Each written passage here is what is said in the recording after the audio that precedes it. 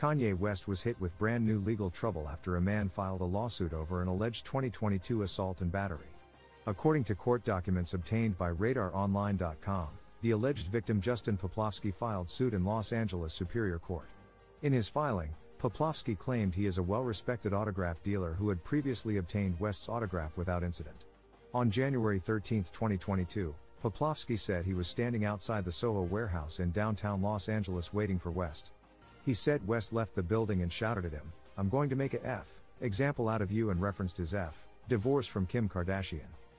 The suit said West then shouted at the autograph seeker, "Go the F out of here before I beat you the F up.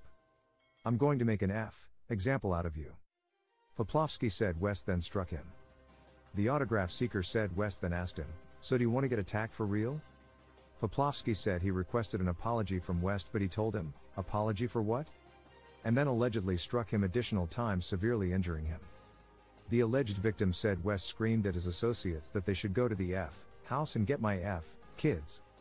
Poplovsky said West then yelled at one of his associates who told him to stop. Poplovsky's lawsuit demanded unspecified damages for the alleged past and future medical bills, past and future lost earnings, and the mental pain and suffering along with disfigurement caused by the attack. Following the incident, the autograph seeker told The Sun, "Right now I'm just trying to live life and get back home. I still have other things to take care of." As RadarOnline.com first reported, West recently scored one legal win after his ex-business manager dismissed the $4.5 million breach of contract lawsuit against the entertainer.